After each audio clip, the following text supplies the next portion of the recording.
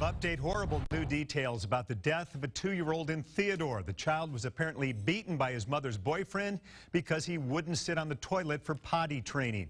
We broke these new details today on our News 5 app. News 5's Katerina Lukatich was in court for Willie Burton's bond hearing. She has an update on where the case goes from here. The details that came out in court today were difficult to listen to. The most shocking, prosecutors say this was all over potty training. The child's mother was so emotional she had to leave the courtroom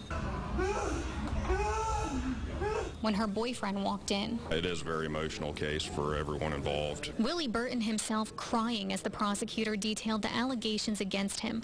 Prosecutors say on Saturday Burton was trying to potty train the 2-year-old when the child wouldn't sit on the toilet, and that's when Burton struck the child so hard it lacerated his kidney and separated his stomach from his intestines.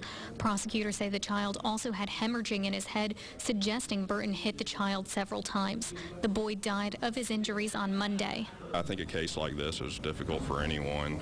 Unfortunately, this is something that seems to happen. This isn't the first time our community has seen it, and it's horrific for everybody involved. A judge set bond for Burton at $250,000. He'll be back in court Monday for an arraignment. In Mobile, Katerina Lukatich, WKRG News 5.